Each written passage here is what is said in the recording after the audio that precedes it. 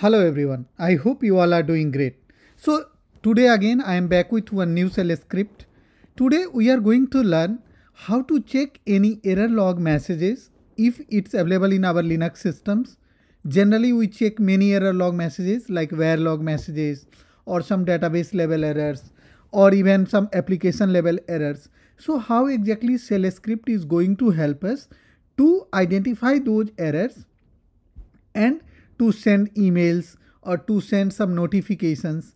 So in this project, we are going to just filter the error messages, and in the next lecture, I'll show you how exactly we can trigger the message or trigger the email whenever there is some error in our error message. So for this project, we need some prerequisite. The first prerequisite is we have to know how to use Grep filter. So what is exactly Grep? The Grep filter searches a file for a particular pattern of characters and displays all lines that contain that particular pattern. The pattern that is searched in the file is referred to as a regular expression, and Grep, exactly the Grep keywords stands for global search for regular expression and printout. So what will be the syntax of Grep command? You will be writing Grep. Whatever the options we have available with Grep, as per our requirement, we will be using the options. Then whatever the pattern we want to match, that pattern name, and then our actual file name. So what will be the high level options? Grep, options, pattern, and then your file name. Let us see. So we have many options available in Grep like -c, -h, -i, -l, n, v, o, w. Many options are available here. So now in these options, we have to understand which option is useful for us and how to use those options. So one option which you will be using a lot of time, that is Grep -i. What I means? I means it ignores the case matching.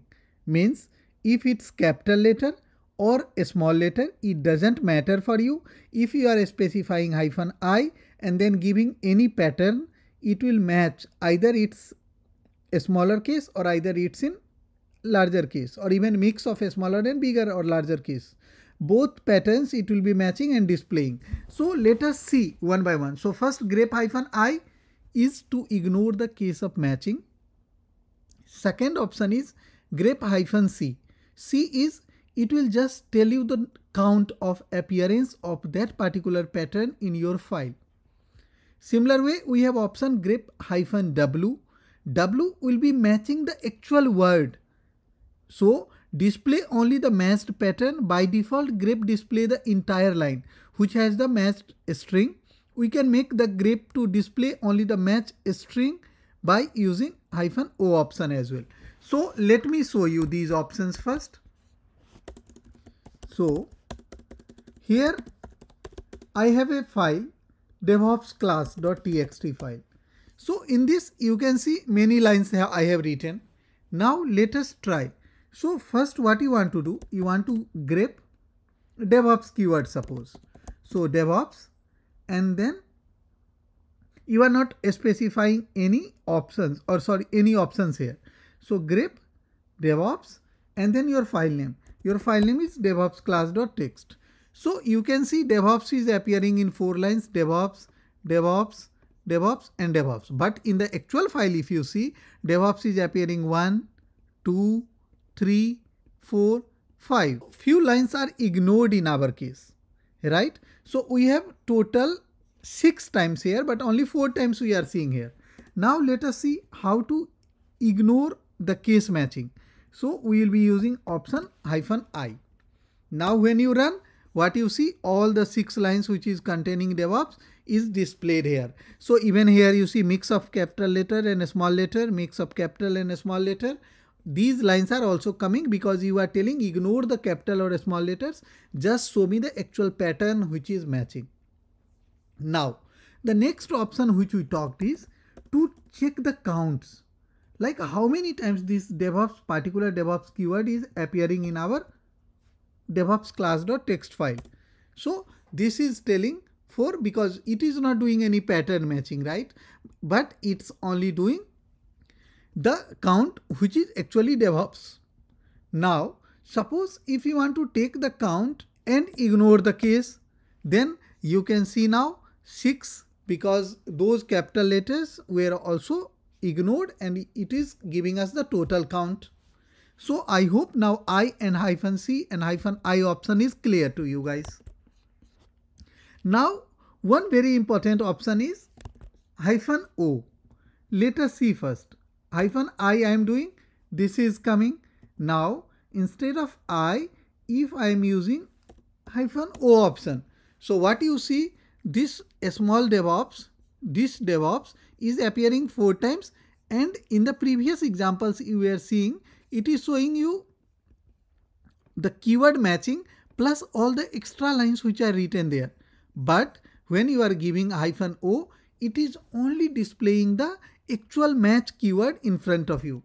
So what is O? Print only the match part of matching line with each such part on a separate output line. So you can see that -o option now you understood. Now let us try with -w option and see what -w option is doing for us. So what you see, it is matching the words plus it is displaying the other contents also, other lines in the content as well. So now this W is matching the whole word, but -o is matching the whole word and only printing the part where exactly it is matching. Now, next thing is, if you want to display the line numbers of each match, like which line exactly these match are appearing. So if you do -n, it will display you the line numbers, and you want to ignore the case also together with line numbers, then I also. So now you see each line wherever it's appearing, it is displaying the line numbers. So -n option is also clear to you guys. Now there is one very important option, that is -v. So sometime what you want to do, you want to ignore few of the keywords which is appearing continuously in your error log, and you want to display the other messages. So what you have to do in that case, you can use -v. So what -v is doing, this will ignore this DevOps keyword and remaining things it will display. So let us see. This is ignoring the DevOps lines and it is displaying, because this is capital letter. But let us do one more thing. I ignore also. So now if you see, there is only one line in this DevOps class text file which is not containing DevOps keyword. Otherwise each line is having DevOps.